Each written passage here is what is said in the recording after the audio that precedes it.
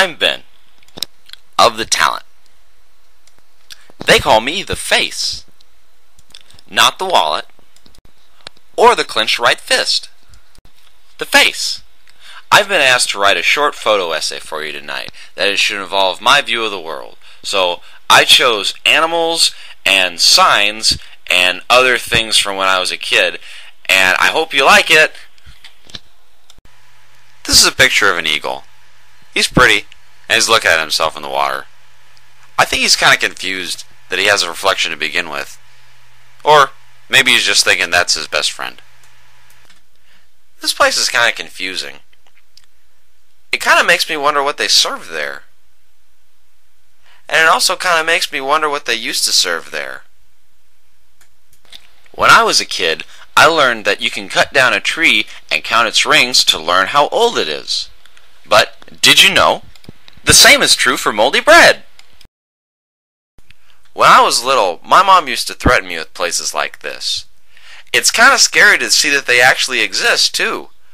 I mean, what if I was exchanged for another kid? Oh. Wait. There are a lot of different animals in the world. And they come in all shapes and all sizes.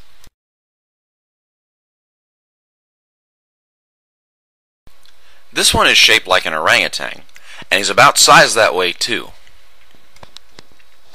This one's also sized and shaped like an orangutan, but he's angrier. Does anybody remember FlexiBlocks? Or how about Ecto-Cooler? There were a lot of things from when I was a kid that I remember now, and they make me smile.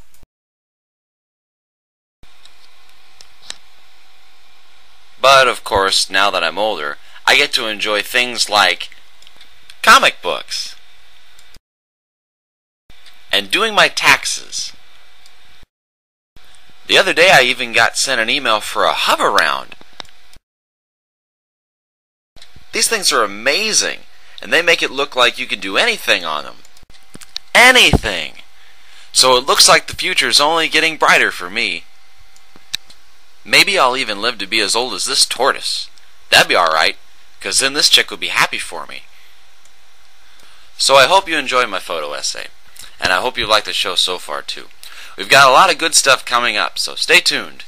And remember, you're Milwaukee.